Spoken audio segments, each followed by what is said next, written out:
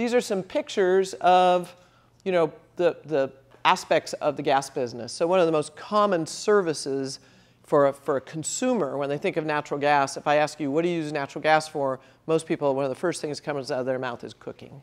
Other people, it's heating their home, things like that.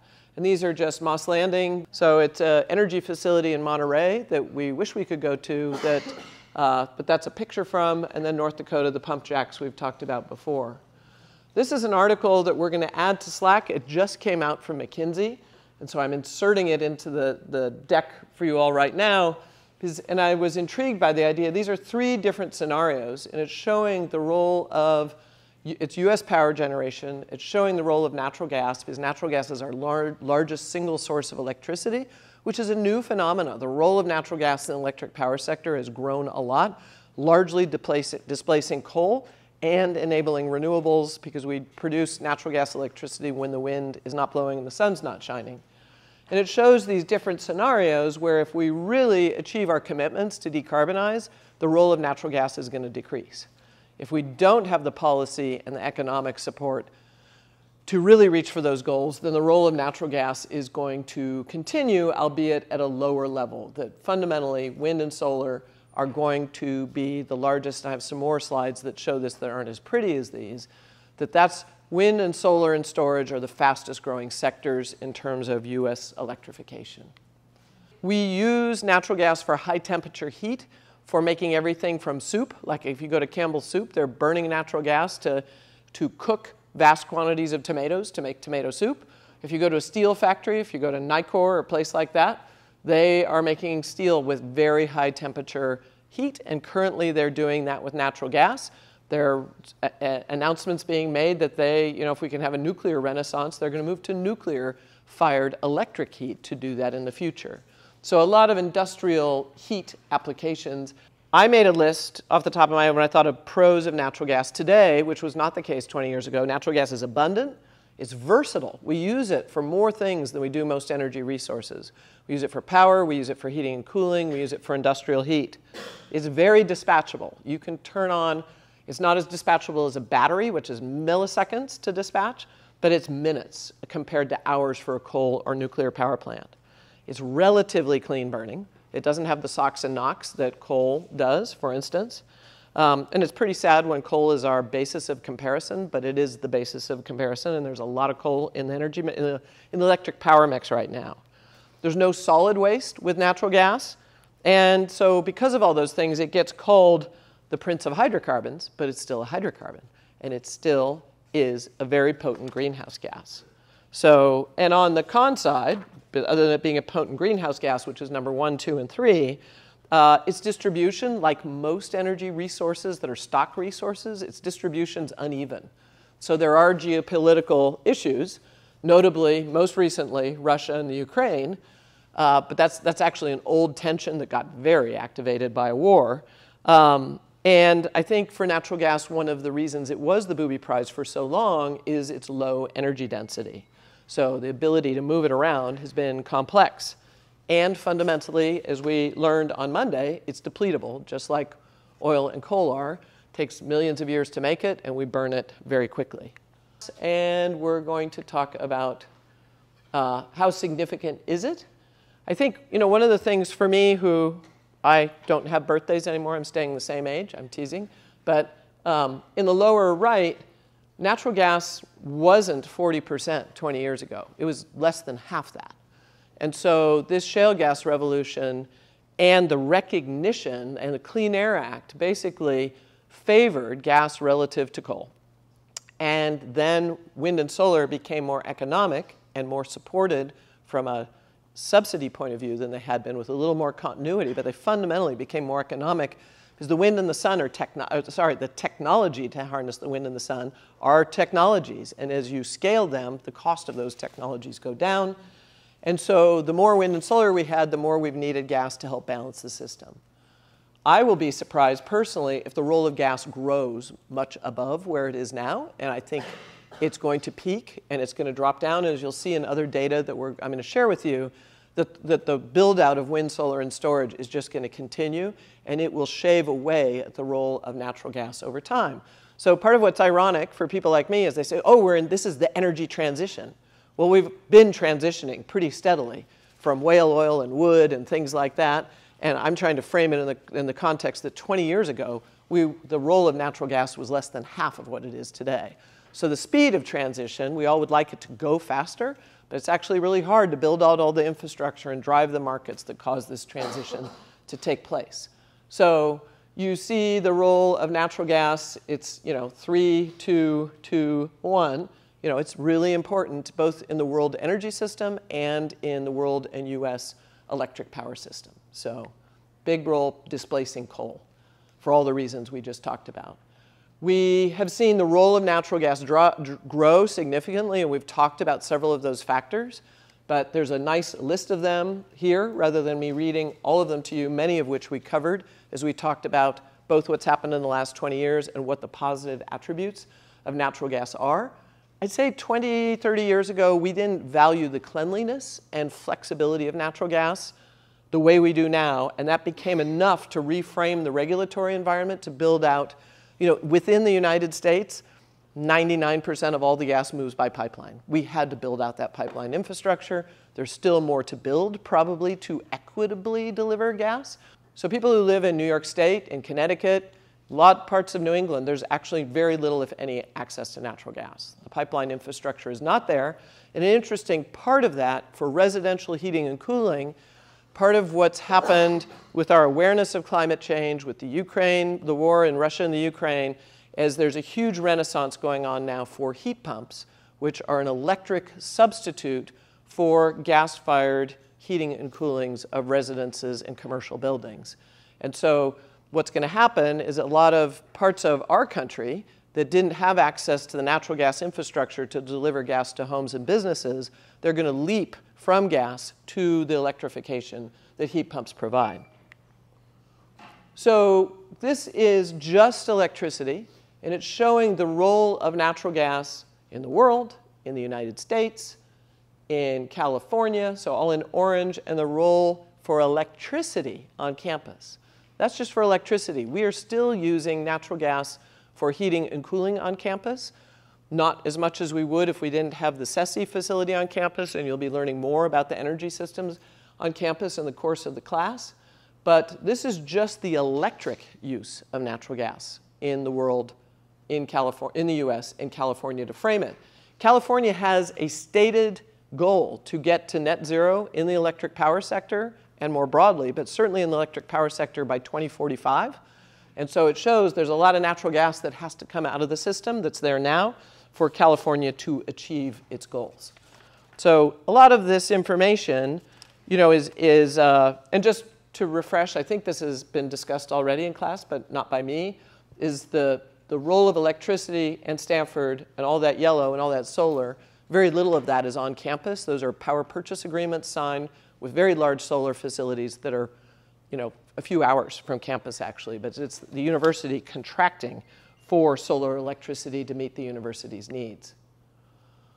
This is contextualizing where does California sit. If you read the second bullet, it's saying that California ranks second in the United States as a gas consumer. Texas is number one by a long, long margin, more than twice as much as California. Texas is a very populous state. It has a lot of industrial activity that gas gets used for. So there's kind of a lot of facts on this slide that are different dimensions of things. It's reminding you where our utility territories are. PG&E covers most of Northern California, and you see the other utilities below. And basically, sometimes we zoom. So in this slide, we're simultaneously zooming out to California and giving you information about the role of California. And then we're zooming in and saying, well, if you were a typical resident in PG&E's territory, how much would you pay every month in your natural gas bill? Largely for cooking and heating and cooling your home. So it's just giving you a sense of that. And it's such a small part of most people's utility bill. They've got other things to worry about than rather, and so that's a whole dialogue about what's the role of the utilities, and if the state's going to meet a net zero goal, is it the customer's job to get rid of that methane use, or should the utility come in and retrofit the house for them and put in a heat pump and remove that gas? So I'm just trying to frame, when we think about natural gas in a residence in California, what does that look like? And obviously in California, the gas bill in California is going to be different than it is in Wisconsin or Michigan in the winter because our weather volatility in most of the state is in a narrower range than it is in places that require more heating and cooling. Another interesting thing and why the renaissance and the interest in heat pumps, because they can deliver heating and cooling, we have a warming planet, which I think most of you have figured out, and so the demand for air conditioning is something that a lot of people are saying, whoo, that's going to skyrocket. And how are we going to deliver that energy service of air conditioning? Are we going to do it with gas, or are we going to do it with electricity, and hopefully with renewable electricity? So we have to keep testing ourselves to look at parts of the energy system and then contextualize it more broadly in the system, which is part of what the stretching and thinking about these ideas is all about in this class, honestly.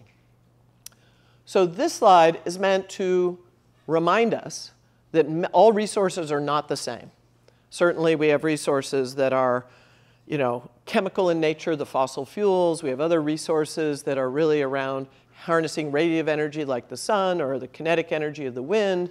There's those kinds of differences, and are they stock or are they flow resources? But then what's the product market fit really for resources and delivery of energy services? So when you think of coal, nuclear, wind, and solar, you should think of electricity. We're not using those to deliver heat directly. That we start with generating electricity from those. In the case of oil, the largest single service that oil is providing currently is transportation fuels. The other things are a whole basket that Diana will talk more about when she talks about refining of waxes and asphalts and petrochemicals and things like that. But the largest single thing is transportation fuels there in purple. Natural gas is unusual as an energy resource in that we use it for heating and cooling directly. For industrial process heat, we use it as an industrial feedstock for fertilizer and all kinds of other things. And we use it for power generation. And the little purple part at the top is we actually, a lot of people, it's not like Peru. In the United States, we barely use anything for vehicles in natural gas, even though there was a famous gentleman, Ross Perot, who really tried to use compressed natural gas in vehicles. The transportation part you see there is about 3% of all natural gas produced and used in the United States goes to run the compressors that transport the gas around the country. So it's the embodied energy required to keep the pressure in the system to move the gas around. So this slide is meant to just help you gently remind you that all energy resources are not the same in terms of how we think about using them. So this is kind of pivoting the way we're thinking about natural gas. And we're thinking about, so if you go back to this and you go to the bar on the left, and you see those different uses, let's look at that kind of a different way and say, so there you see the pipeline use of natural gas for transportation. The vehicle part is this teeny sliver. And I apologize for people from Peru and other parts of the world that, again, this is a very US-centric view. You see electricity generation, that's straightforward. And CHP is combined heat and power, so opportunities where we can take the waste heat from power generation and make more power from it, a combined cycle, for instance, or do something else with the heat. There's the industrial. When we say industrial uses, it's showing process heat, boilers, electricity, on-site at a factory, something like that, and the different uses. You see the commercial application, the residential application of space heating. Those are things that the heat pump world or other systems for delivering heating and cooling that don't involve combustion of natural gas, there's a big renaissance of that going on around this, and also thinking more carefully about how to insulate buildings so that you need less heating and cooling in the first place. So hopefully this gives you a sense of how gas is used in different sectors, because that's the goal of the slide, and only in the US. So I get to pull my story of, long ago and far away in a distant land, like right around 1982 was when I took this class. I took it in 80, and I was still TAing it in 1982. And you see where gas and coal were. They were neck and neck in terms of their role in the energy system. And you see the divergence over time that I was referring to of, how coal played a much more important role previously than it does today. And the Clean Air Act has played a big role in that because of all the particulate matter. A really big thing that has harmed coal is as renewables have entered the grid, they're very unpredictable. And gas can be dispatched to match that unpredictability. Coal plants and nuclear plants like to be turned on and off very, very slowly. So they don't fit with renewables very well. And renewables are not only better for the environment, they're really cheap. The marginal cost, the cost on the margin of harnessing the sun or harnessing the wind, once you've had the capital costs and you start depreciating that, everybody, regardless of the environmental attributes, they want to prioritize on the grid the lowest cost of electricity, and renewables will pretty much always win that game. And so having gas to back that up has been a powerful part of the story.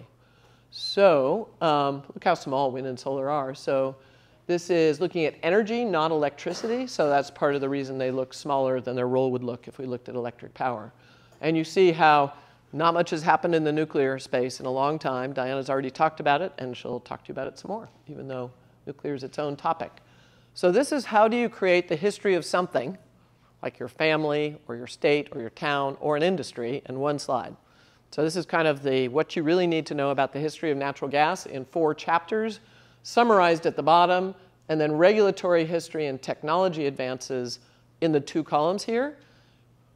We don't need you to memorize every single aspect of this. It's more to frame the evolution of the industry, and that, you know, I jumped into the world kind of in the middle here, where just as the world was starting to move, when I came to grad school, it was still very conventional. And I got to come back to Stanford just as we were pivoting into being unconventional. And so we've had these technology changes. We've moved from vertical wells. We've had really fundamental changes where the economists, which hopefully there's some of you in the room, really came up with some much better regulatory frameworks that incentivized the development of natural gas in our country in ways that previously had been very restrictive and really emphasized the booby prize aspect of finding natural gas.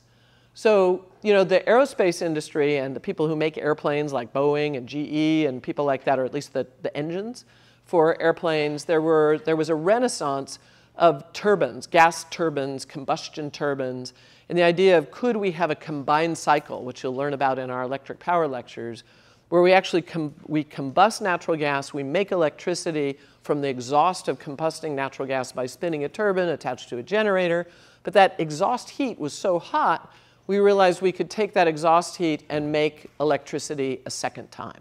And so that's the combined cycle gas turbine, really big jump in efficiency of converting natural gas to electricity. And then once we gained those efficiency opportunities, the focus of the last 10 or 15 years has been on the dispatchability. From it was a big deal 10 years ago, oh, we can dispatch in an hour. Now it's down to like 5 minutes of dispatching. So they've really worked on making combined cycle natural gas power plants something very integrative into the grid. I will kind of end this slide by saying it should say next trend methane rules, and that's really methane leakage rules. And so the renaissance now, the big technological development is we have the capacity to collect data and see methane in ways we couldn't before. And Rob Jackson and Adam Brandt here at Stanford and the Natural Gas Initiative are leaders in the country on this work. So if any of you have an interest in methane management, there's a lot to do at Stanford, which I'm really proud of the work that they're doing here. And it's really, really important because until we can get through this transition that we would like to accelerate, and we want to use all the benefits of natural gas, we don't want those benefits to be negated by the leakage in the system. And we can't manage the leakage until we can see it, monitor, measure it, and create credibility in the system that some gas systems are differentiated from others in terms of how well they're being managed. And people should be able to command a price in the market or be rewarded with a tax incentive for managing their methane emissions. I will say this in a rather blunt way. It is completely legal to dump methane into the atmosphere today. And around the world. So until we put a price or a penalty on methane leakage, you know, you can't really drive the tools and the markets necessary to cause people to be truly incentivized not to leak. So the first step is you have to have the tools to frame the problem, and those tools have really just arrived in the last 5 years. Environmental defense and other organizations, private and nonprofit and government, are launching dedicated satellites for methane management that they're either going up in the next year or 2 or they've gone up in the last 2 years. So this is the next column or the next hexagon down there is methane management until we can get to a place we're not dependent on it to manage our transition to net zero.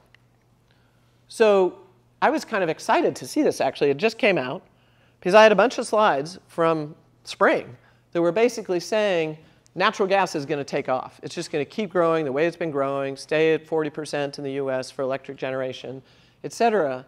And I'm really glad I don't work for the Energy Information Administration, because a lot of people there in the business of making forecasts. And usually the minute you make a forecast, it's wrong. And so it's hard to do what they do. But they're basically forecasting a pretty significant reduction in the role of natural gas as wind, solar, nuclear's sitting tight, coal's declining, and then we don't have the one that goes with it that supports. Batteries are not a resource, but they are a stabilization tool for renewables on the grid, and they are getting built out, and they're also a technology like solar panels and wind turbines are. And technologies tend to get optimized over time to deliver services at lower costs. So this is just an interesting view of the future. If you go to the EIA website on the same topic, you can usually find 4 or 5 forecasts on the same thing that usually don't agree. So this is not the only one there, but I was like, I'm just going to share this to say there's certain people at the EIA who are basically arguing renewable technologies are going to dominate the future. This is the comments on this slide are more annual in nature. The slide itself is showing monthly data to show you some of the data that the EIA collects on what are the additions of generating capacity we have in the United States on the top, and on the bottom, what are we retiring? You can see we're dominantly retiring coal plants, and secondarily, we're retiring natural gas plants that largely during the 60s, 70s, and 80s, we built gas plants that did one thing. Their single purpose was to be peaking plants. So they did not provide baseload electricity. They were like emergency backup systems. We don't need those anymore. And they're very inefficient, and they're very old. So there's a lot of decommissioning of those going on. There's very little decommissioning of the natural gas power plants that were built in the last 10 or 15 years. You are going to get an opportunity to go to a relatively modern, it's less than 20 years old, I think, plant called Lodi. And you're all like, well, just give us the sign-up sheet and tell us more about it. So we're going to get that to you soon. But part of the narrative of Lodi is it's a combined cycle gas power plant that we brought students to when it first opened.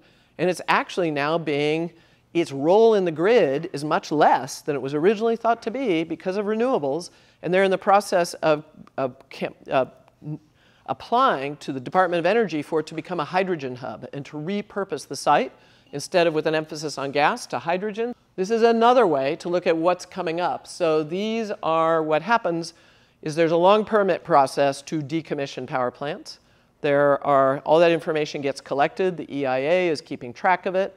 This data shifts over time, but this is the latest and greatest from August about if you look during the next 27 years, what are we going to see being decommissioned over a longer period of time, not just the months I just showed you. And so this is to give you a sense that we got a lot of coal that's very rigid on the grid, that's very dirty, and creates a lot of air pollution, and it has solid waste in the form of ash, and it's getting decommissioned, and largely our older gas plants are being moved out while we're still building some new ones. We're not building a lot of new coal in the US, we're building a lot of new coal, sadly, in China and other parts of the world. So this is meant to give you a sense of the momentum of growth in the different markets for natural gas. So we kind of switched now to the markets that if you look at the last 10 years, power's gone up, industrial use has gone up, exports have gone up a lot. Pipeline exports have gone up relatively significantly, and commercial, residential, and transportation uses have gone up. Like I said, I don't expect to see this upness continue, but I expect it to maintain for quite some time. This is to give you a snapshot about, we say oil and gas sometimes like they're one word. And the markets for oil and gas, you remember, are really different. We're using natural gas for power and for heating and cooling, and we're using oil for transportation fuels. So this is meant to show what happened with COVID is we stopped driving compared to normal. So oil was really impacted by COVID, and we still needed natural gas for power and for heating and cooling. So natural gas was not nearly as impacted by COVID as oil was. That's really the only point I want to make, is that on things like that, you should separate how you think about them. You should think about them similarly in terms of how we get stuff out of the ground. But just wanted to make that point. There's a beautiful, simple, idealized molecule. What is natural gas? We've seen this before. Its nickname is the Prince of Hydrocarbons. It is also a hydrocarbon. And we know everything already, because we've talked about fossil fuels on Monday, what that entails. So it's just the reminder, what is natural gas? And as someone called out, it's It's the cleanest of the fossil fuels. It's the most flexible of the fossil fuels. And it's a lot more abundant than it used to be. It is no longer the booby prize. So when we talk about natural gas, you know that an energy class is full of jargon. So I mean that respectfully. And so there's kind of three broad differentiations we make about natural gas when we talk about it. Is it sweet or is it sour? Is it associated or not? And when it's not associated, that means it's pretty darn dry gas. And is it wet or dry? So does it have a lot of natural gas liquids in it? So you can have gas that's associated with oil, and that's where is it found? And then you can have gas that's wet, where you produce it, and it's really hard. When you try and produce the gas, a lot of natural gas liquids come with it and need to be separated. And I think I've made the point that I showed a slide on Wednesday that showed when we produce oil and gas and water out of the ground, we have local processing near the wellheads. And in the case of natural gas, we may need to process the natural gas to remove natural gas liquids or remove the sulfur. But after that, it goes into the pipeline. It gets boosted into the pipeline in terms of compressed. It meets certain standards. We'll talk about it in a moment. Whereas with oil, we have to go to a refinery, and we have to do a lot more. So oil represents more complexity in terms of what we have to do with it. So where is the natural gas? So on this slide, what it's showing you is two things. Where are the proved reserves, which is in yellow. It shows you that Russia, Iran, and Qatar have enormous reserves of natural gas. We are not running out. We have enough to last us longer than would be good. And we've talked about the fact that the US is the largest producer and largest consumer, so it's reflected there in the blue bar. And Russia is next in line in terms of its role as a significant producer.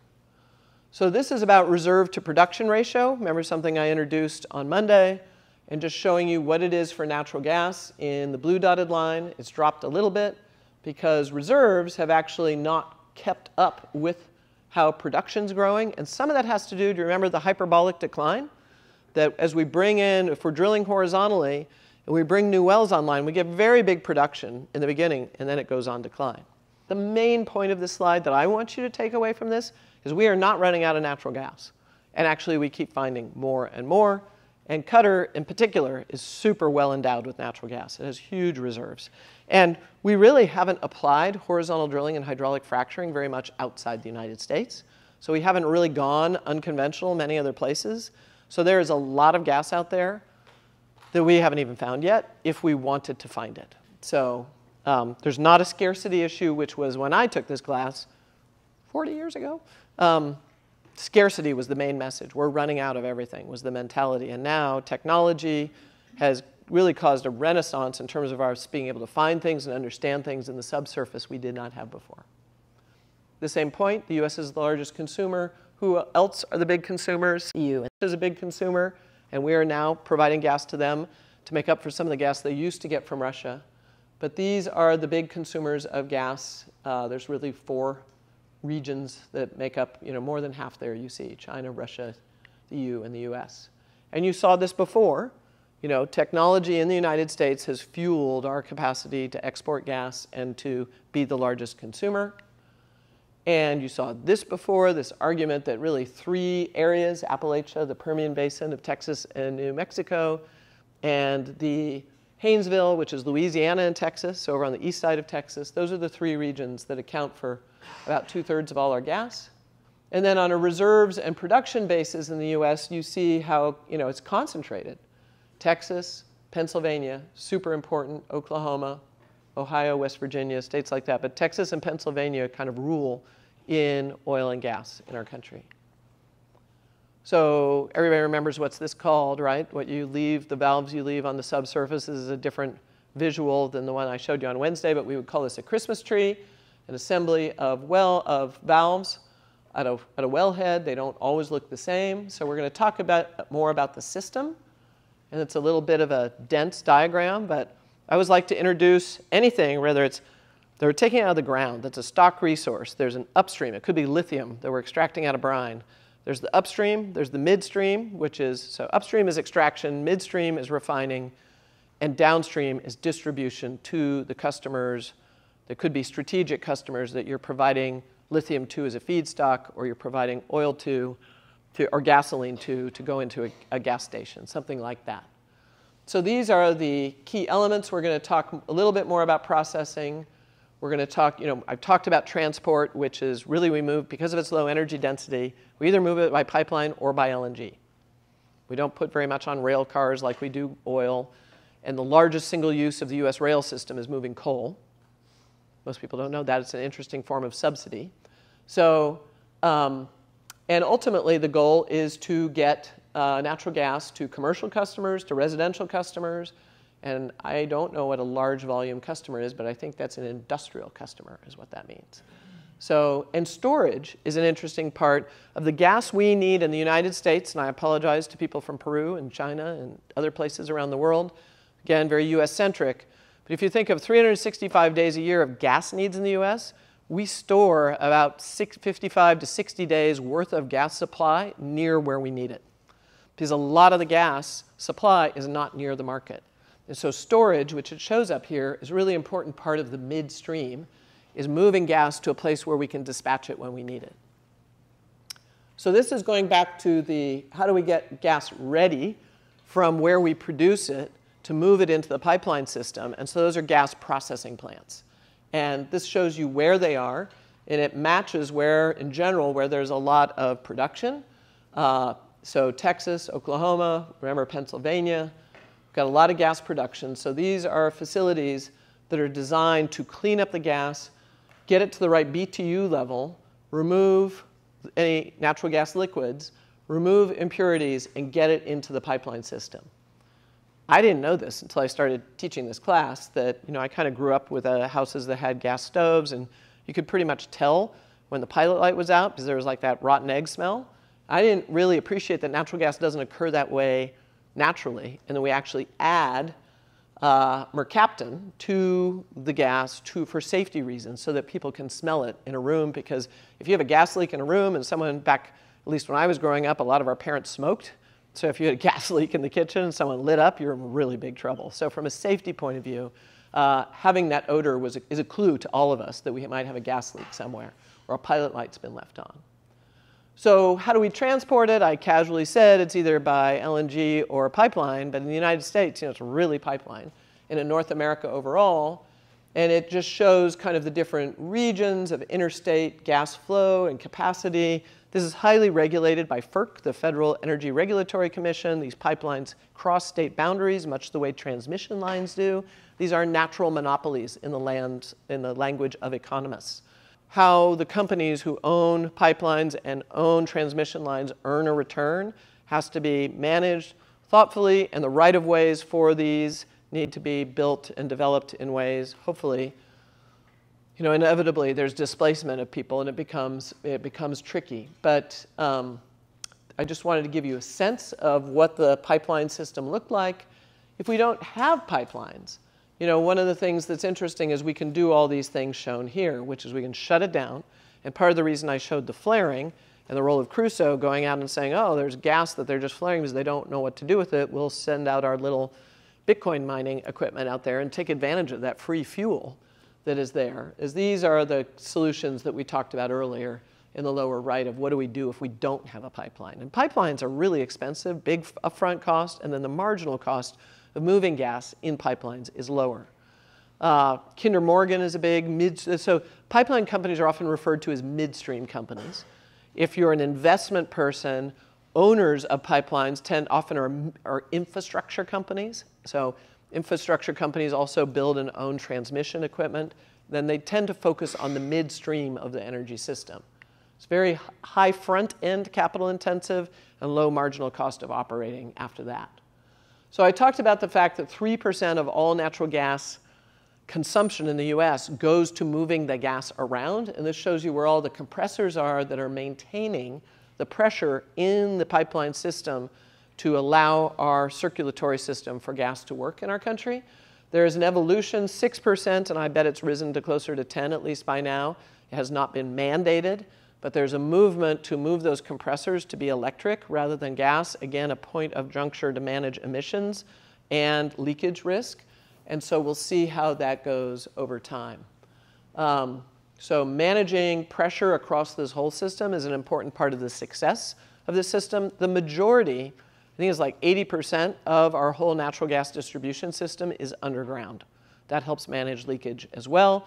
But again, in this renaissance of our ability to collect data being cheaper and higher fidelity than it's ever been before, getting sensors across our whole pipeline system, underground or not, is a really important part of managing the potential leakage that could take place.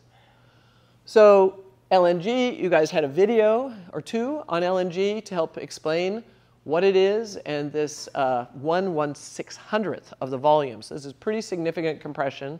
It's very high temperatures.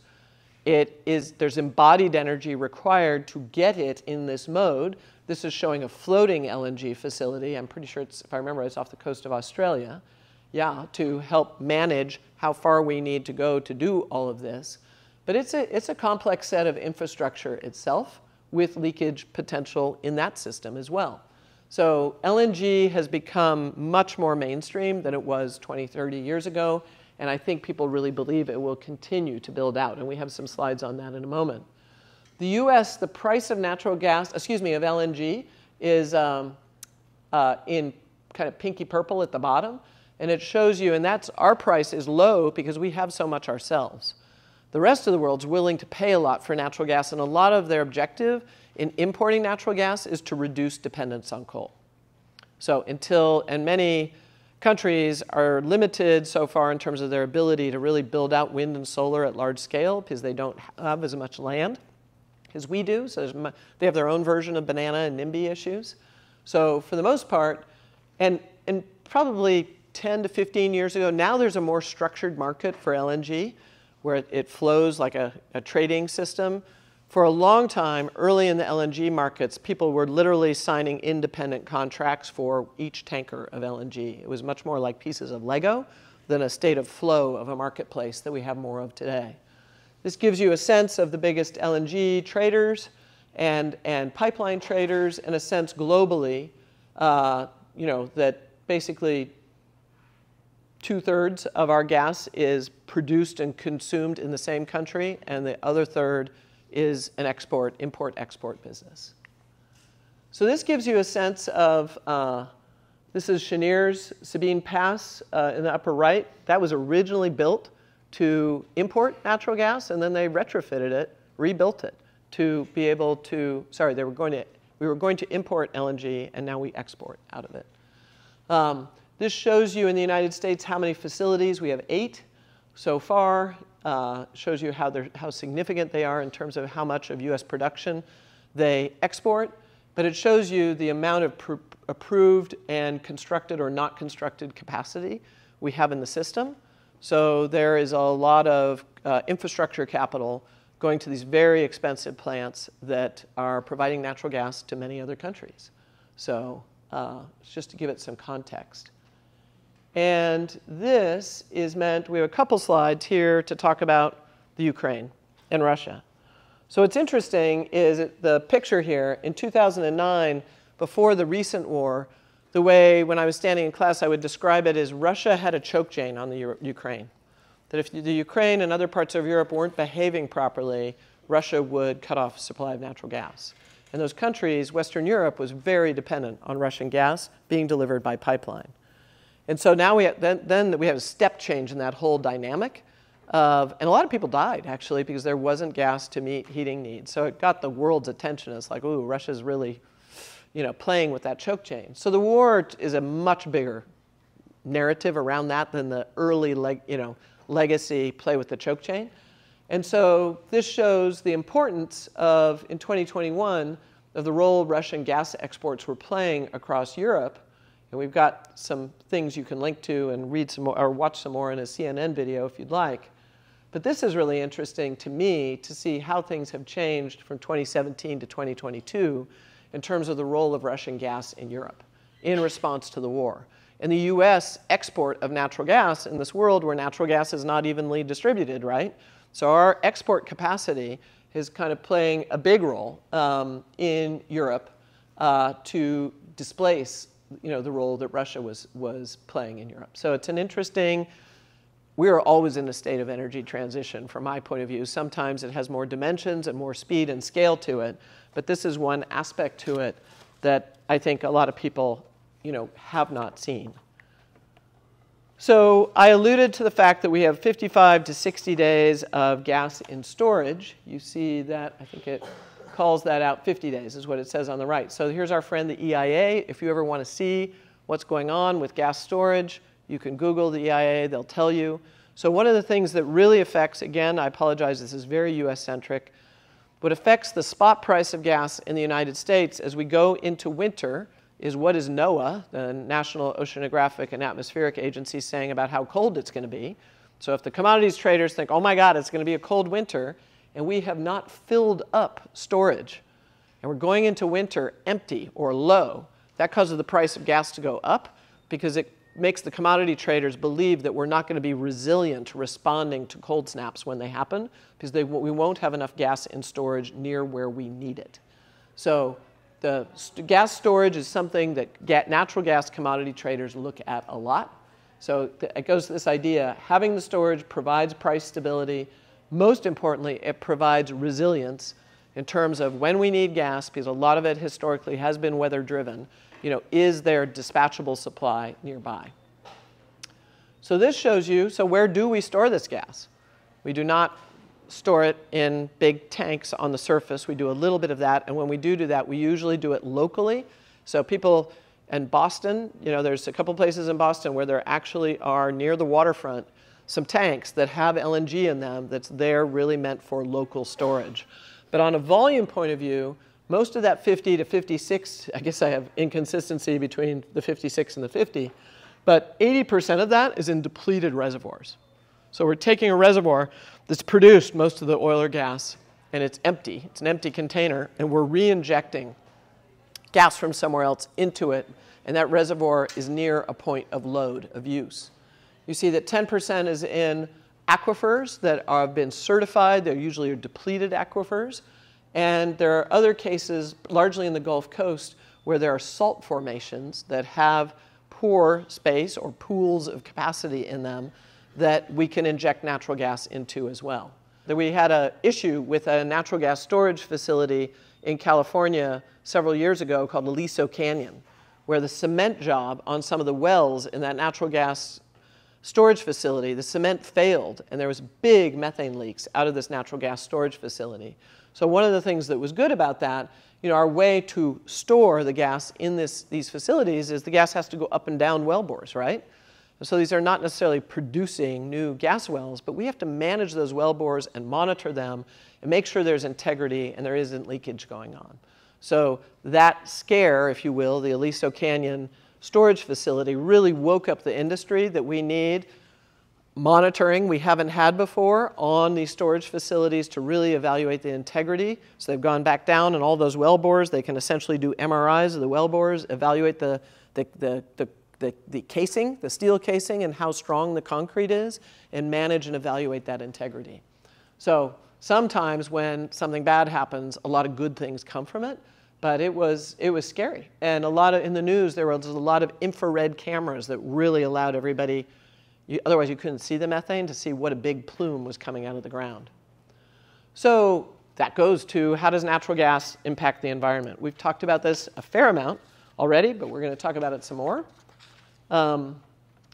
We use a sketch like this for many of our resources, and to indicate that when you're in the upstream, like extraction and separation and pipelines, what's going on from an efficiency point of view, there aren't a lot of, when you get to thinking about thermodynamic laws, that process is pretty efficient. Burning natural gas is pretty efficient, certainly in a combined cycle power plant. And some of the other aspects, compared, as we said before, to coal and oil, natural gas is the prince of hydrocarbons. But we have this big issue. Everybody should I should kind of write it all the way across the whole slide, which is leakage. That is the big risk that negates all the benefits associated with this if we have leakage. So we've just tried to go on the upstream and list impacts there, on the midstream, list impacts, the downstream, list impacts. So a lot of the way gas always gets framed environmentally is in this transition role that is likely not a long-term role. because there are greenhouse gas and other impacts associated with its use. But on a relative basis, compared to where we were, to coal in particular, it has been a transitional significant improvement. So this slide, and there's one I found right before class in a relatively new article that shows this same information, kind of on a pivot table, different way, so you can think about it. But when you look at all global methane emissions from natural gas and you put them in context, a lot of our emissions are related to agriculture or to things that are just the natural system releasing methane.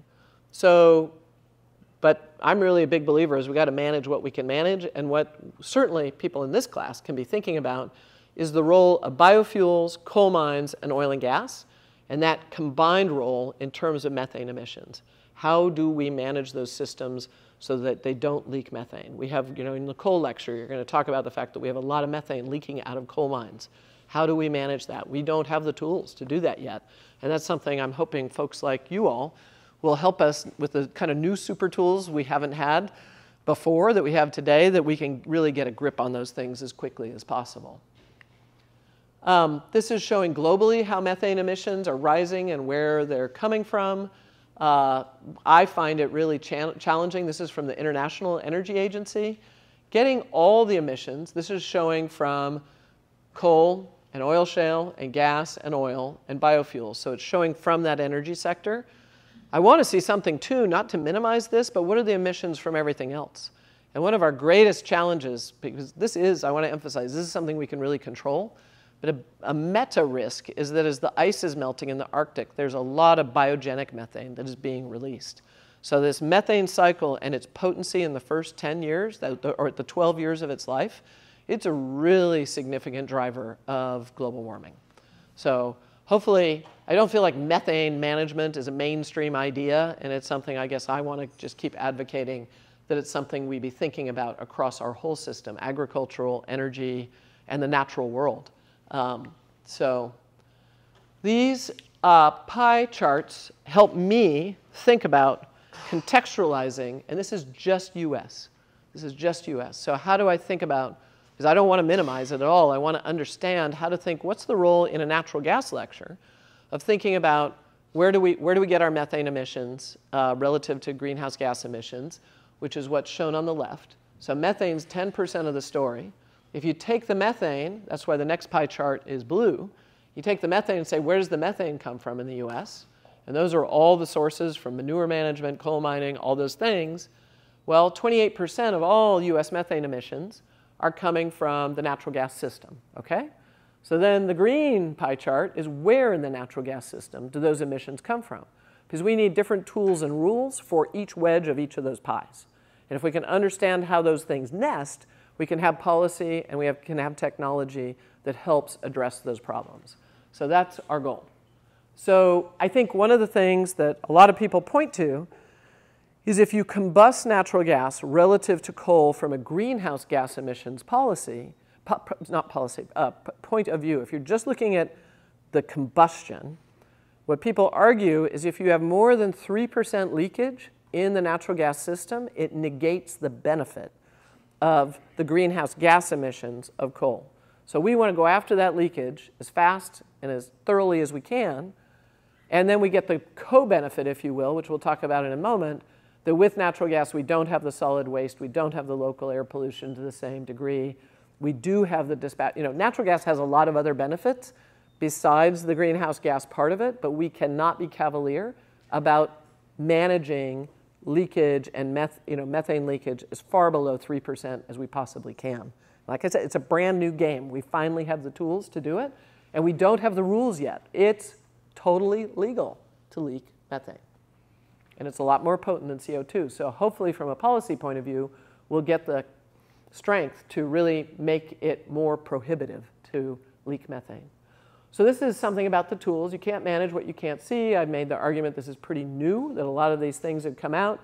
You saw the TED Talk on methane, and EDF, the Environmental Defense Fund, is really one of the NGO, non-governmental organization, nonprofit leaders in putting science and policy work and really driving an effort around methane. They've launched their own satellite with some partners for methane management.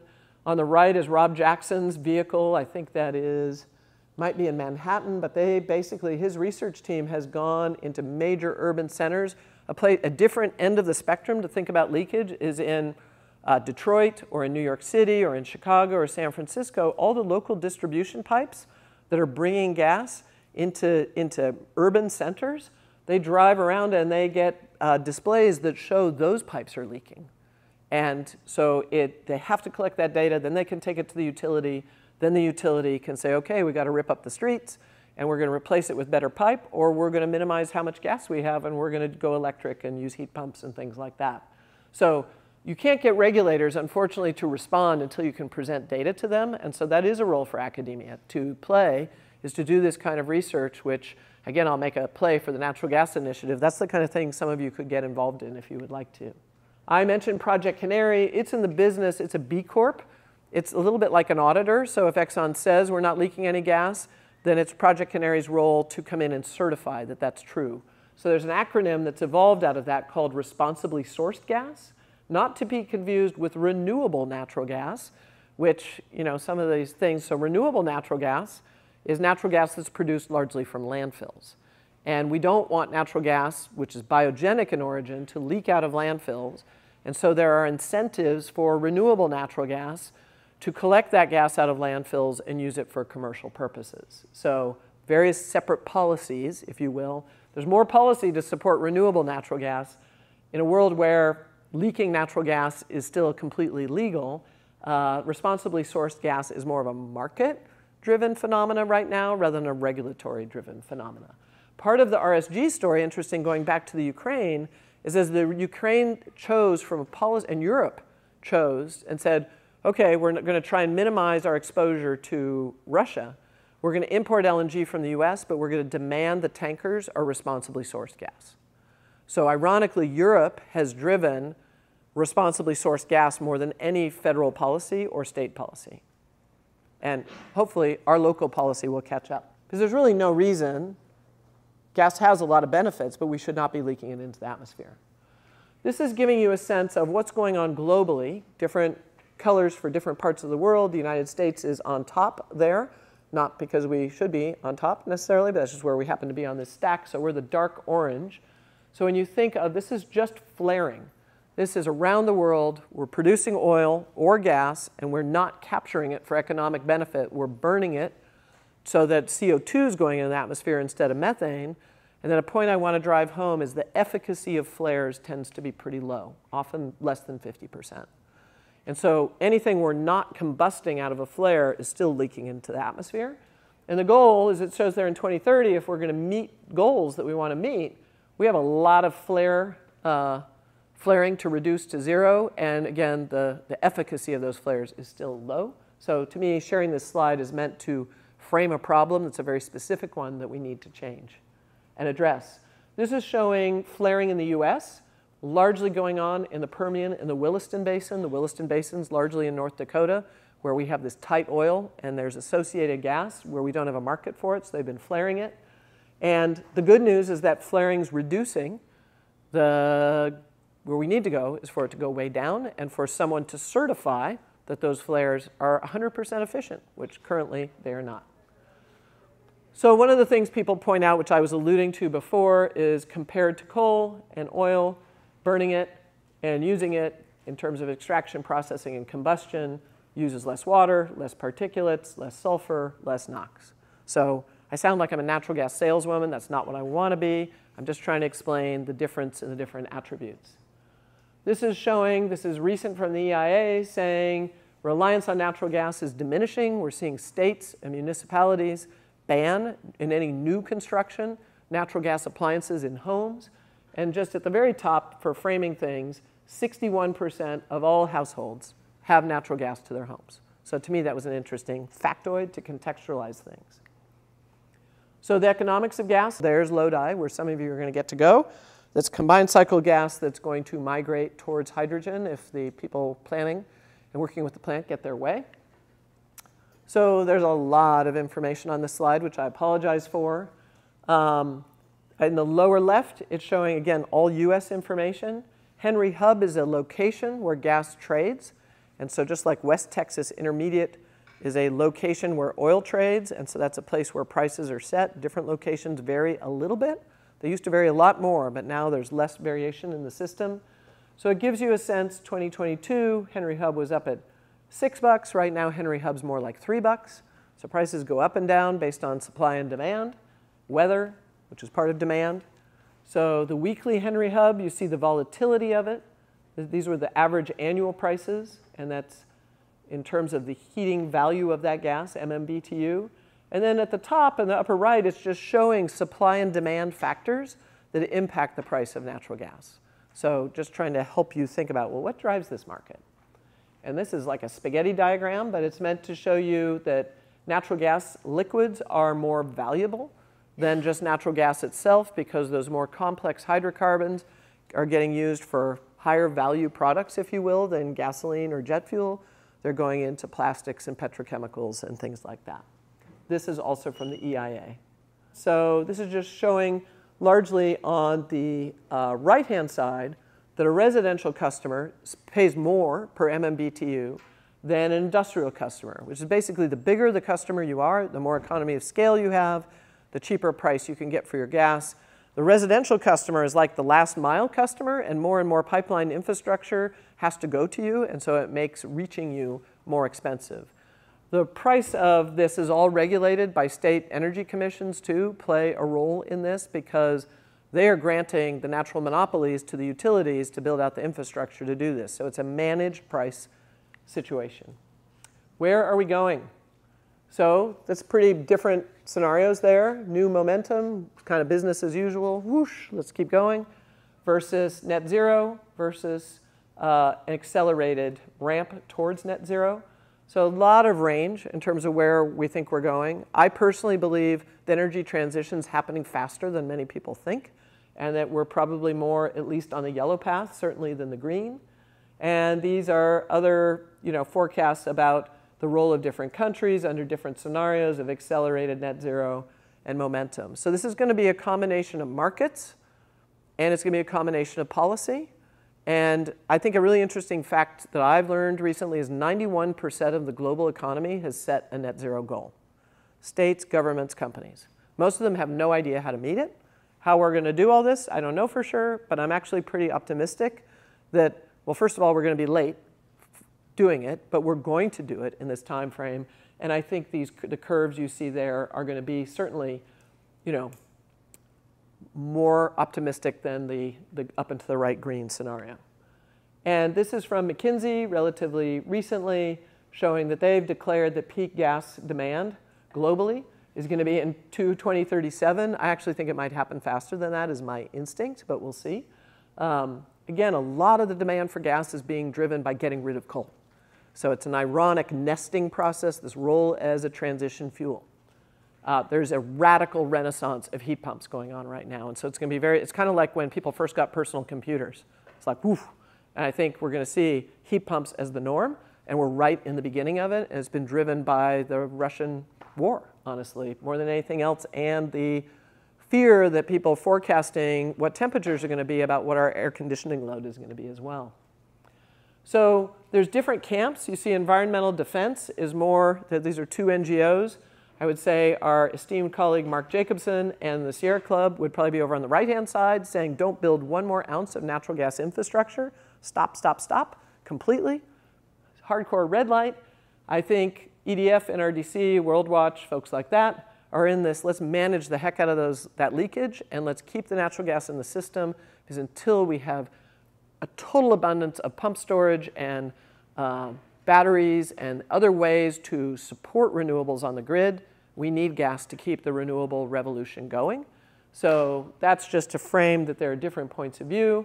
And one slide, as I wrap things up here, pointing out there is no commercial use of methane hydrates right now, but there is a lot of natural gas trapped largely in ice that is referred to as methane hydrates, and they're getting, in some cases, released and exposed as ice is melting. But in Japan in particular, and a couple other parts of the world, there are actually R&D efforts underway to try and figure out how to harness this resource commercially. And just to wrap up, a couple of key points here. We have plenty of gas. It's versatile. It's been growing significantly in use in the electric power sector. Low energy density and its greenhouse warming potential are its two biggest problems. But relative to coal and oil, it is the cleanest of the fossil fuels. With that, I want to wish you all a fabulous weekend.